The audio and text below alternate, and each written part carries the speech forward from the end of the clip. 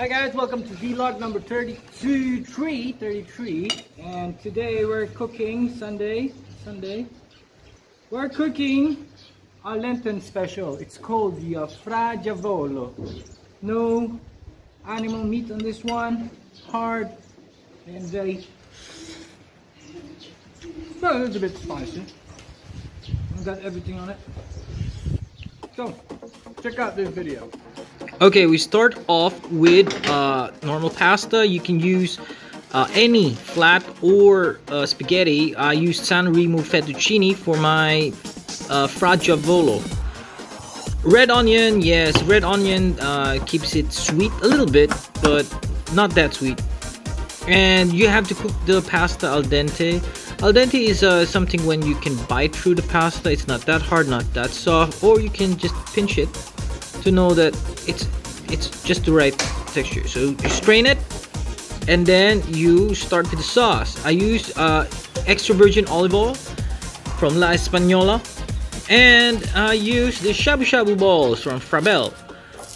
You can use, the original recipe is mussels, shrimp, and any other like squid, any other seafood like squid, but Shabu Shabu balls are a lot cheaper and you can get it at a supermarket, so you rather add the red onion in. And then add also the butter, just toss it around, just add the butter. Then fry it a little bit, take off the water, and Italian sauce. Yes, I use the Monte Italian sauce because I don't want my sauce to be sweet, although you can use ketchup here. Sriracha hot chili is provided as much as possible. Just provide the hotness, the spiciness, and in order for you to be able to cook this well, you need to add a little bit of water, about a half cup in this instance, so that I can cook this well. And there you go, just a little stirring.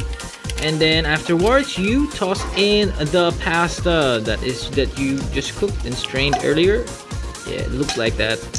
And then you just mix it a little bit, and then it'll color red, as like the devil. Yeah, red, and it's also that spicy.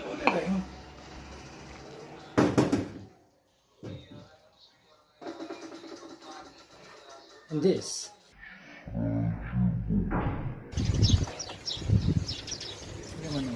Well, anyway guys, if you like this video, click that thumbs up button and click the subscribe button. Don't forget the bell, to hit the bell for notification. Thank you very much guys for watching this Fra Diavolo con Shabu Shabu balls video.